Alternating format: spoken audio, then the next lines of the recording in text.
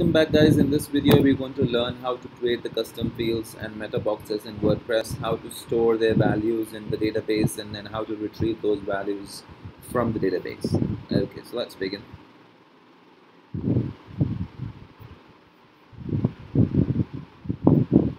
Okay, so what I've done over here, in fact, let's get rid of all of this first.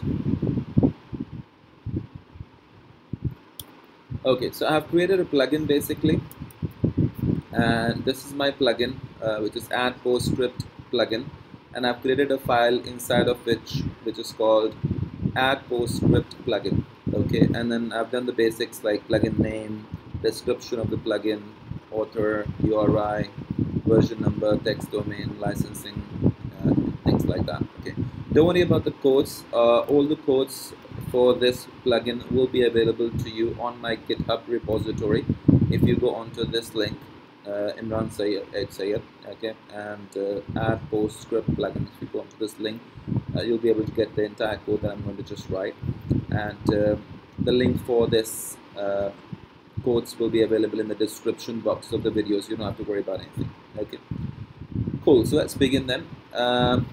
So what we want to achieve basically is I want to go ahead and create two meta boxes.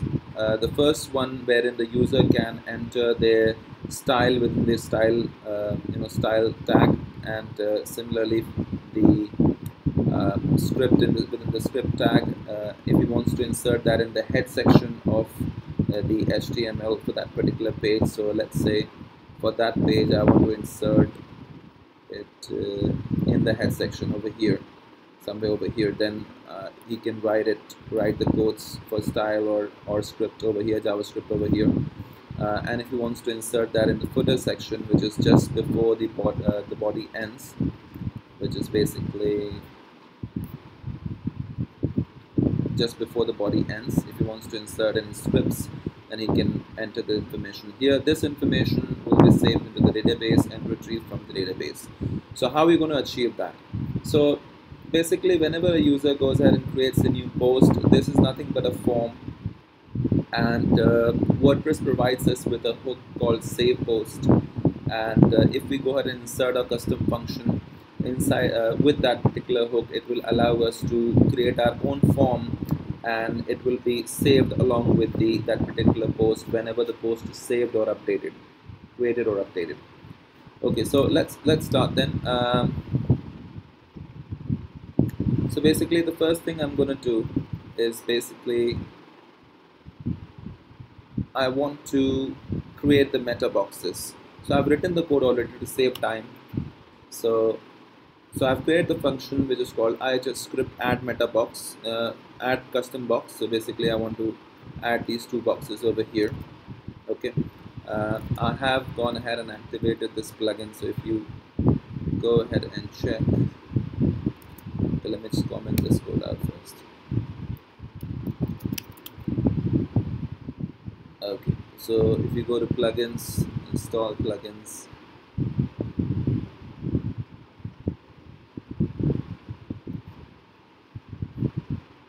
you can see add postscript plugin. This has been activated, so I've activated it from here. Okay, and then I'm going into post and add new, and basically I want the two meta boxes over here. The reason why you don't see them now because I've removed all the codes. So I'm going to create a custom function which is called script add custom box. I'm going to check if this function doesn't exist, only then I'll define it. Inside of this, basically I want to get all the screens. So basically I want to use the add meta box function.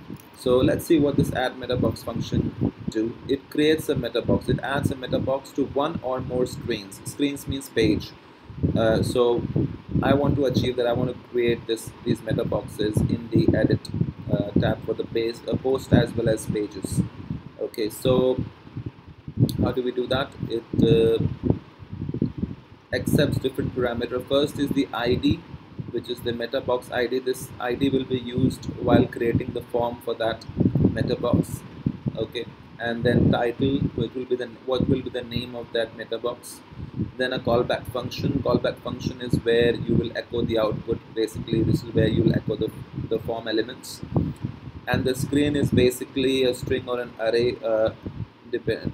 This will be the name of the post types where you want to include these meta boxes. So WordPress provides us with a different function also, which is called get post types, and the job of this function is to get me all the post types which are registered. So if I go ahead and say get post type, you will notice that this particular function retrieves the post type of the current post or of a given post. So it accepts the post ID or post object.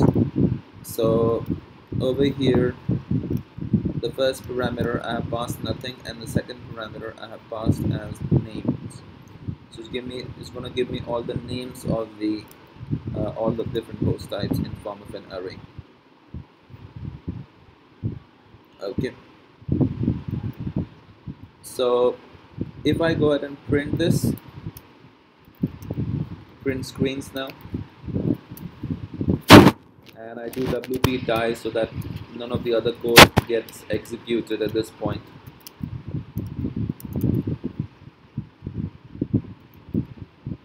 You will notice that you will get all the different post types that are registered. Print R.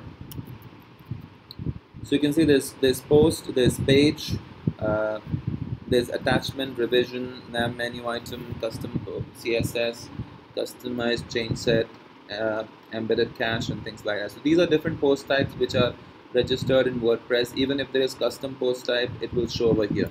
So what I want to achieve, basically, I want to add meta boxes for all these pages. So post, page, attachment, revision.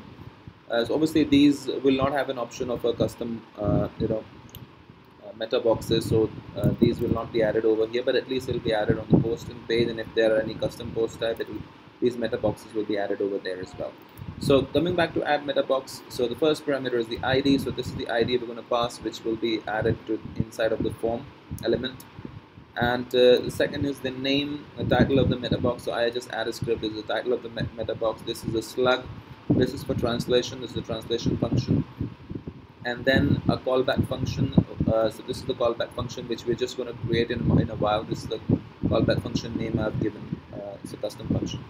And then the screen. So for each item in the array, which means that this will run through this array, and the first time the loop is run, the value of the screen will be post, which means that the meta boxes will be added to the post, which is basically the so you have the post and page. So basically this page, this particular edit section, there will be meta boxes over here. Then the second time the loop is run, it will be the value of the screen will be page, so it will be creating the meta boxes for the edit section over here. Okay, and so on and so forth. If there are any custom post types, then it will create the meta boxes for that particular edit section as well. Great. So now we're going to hook this custom function to add meta boxes hook, because you are supposed to hook it to the add meta boxes hook in order for that function to work properly.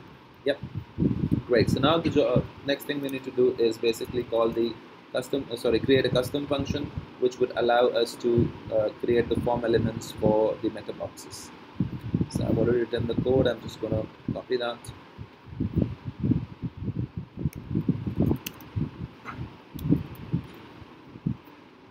Okay, so let's see. So over here, what we're going to do is basically inside of this custom function, we're going to first check if this function doesn't exist. If it doesn't, then this function will be defined. Second. Yeah. Also, this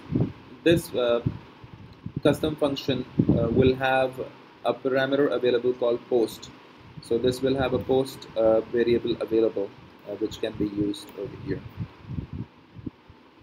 to get the ID of the post, etc.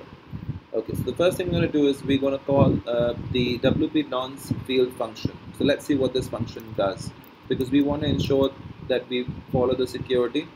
So if we check WP nonce field function, the job of this function is to retrieve or display the nonce hidden field form.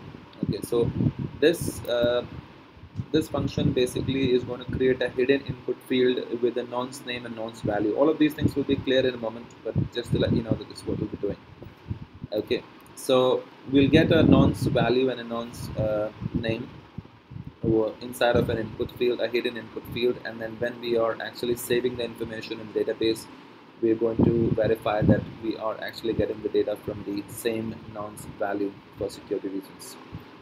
The next thing we're going to do is basically let's skip this past for a moment. Okay, so we've created a div with a class of postbox, inside of which we have a div with the class of inside. Then we have created a table with a width of 100%, and then tr, td, all the table data.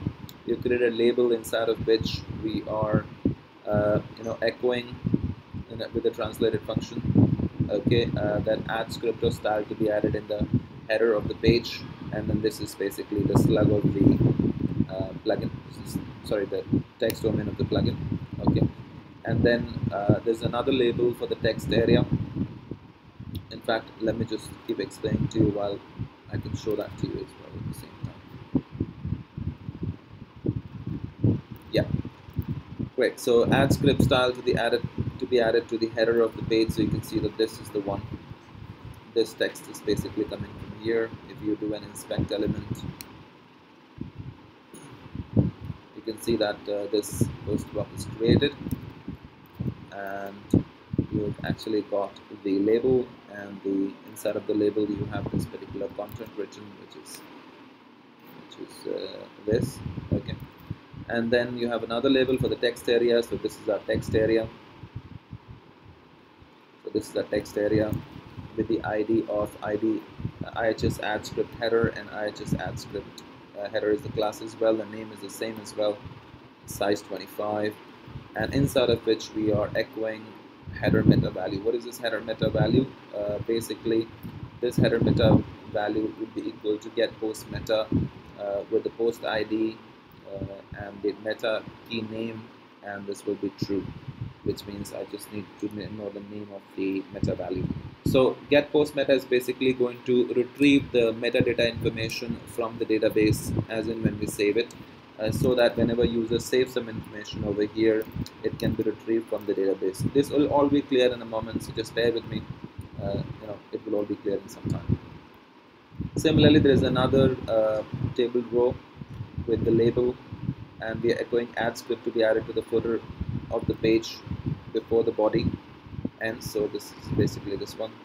Okay, and only put JavaScript code over here, so you should put only JavaScript code over here, and then this is the slug of the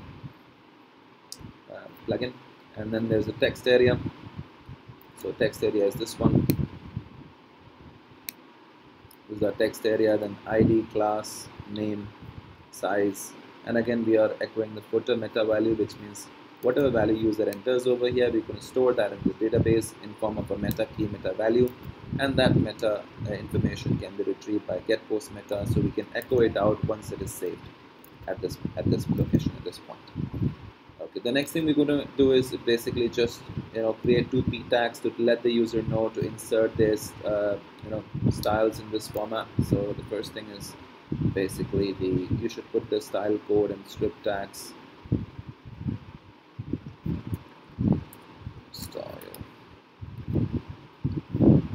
You should put the style code.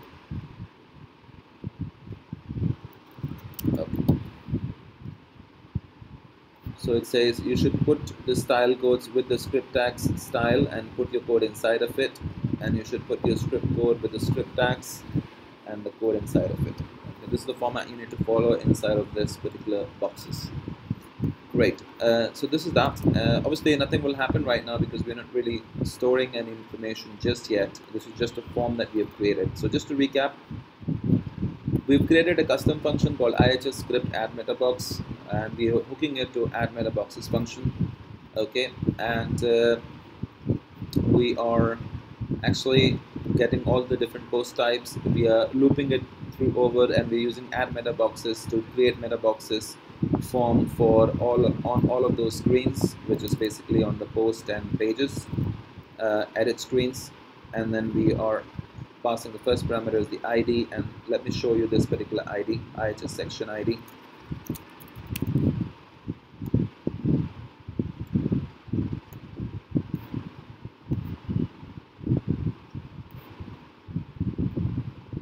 Inspect element. So you can see that this form is created, and inside of this form basically, so you can see that this is the class post box. So inside of this div, this ID is automatically being appended over here. You can see that IHS section ID. So whatever ID we have mentioned over here, this is the same ID automatically has been given to the form that we have created. So this basically the input fields of the form. This entire page is anyways a form, so basically what we're doing is we are just inserting our input fields inside of the pre-existing WordPress form for editing the page or posts. Okay, so you got that, and then this is IHS add script, which is nothing but this text over here, and then this is the custom function to create these input elements, and then this is the string name, so it can be added all different strings that we're passing over here. Okay, inside of this function we are creating a nonce field, which is a hidden input field. I'll show that this one to you as well. So if you do an inspect element here, you can see that okay, let me show that to you. Yeah, so you can see that in the div inside, which is this div, just before the table, and so just before the table, you see there is a hidden input field. Yeah, there's a hidden input field. This one, it says I just add script nonce name, and that's the same nonce name we've given. I just add script nonce name, and then you can see that there is a value. There's a random number out here, right? So that's been created by this particular function. If you're going to verify that it's the same nonce value for security reasons, once we save this data into the database. Okay. Great, so we're good so far. In the next video, we're going to learn how to store this data into database and then retrieve it. Okay, see you then.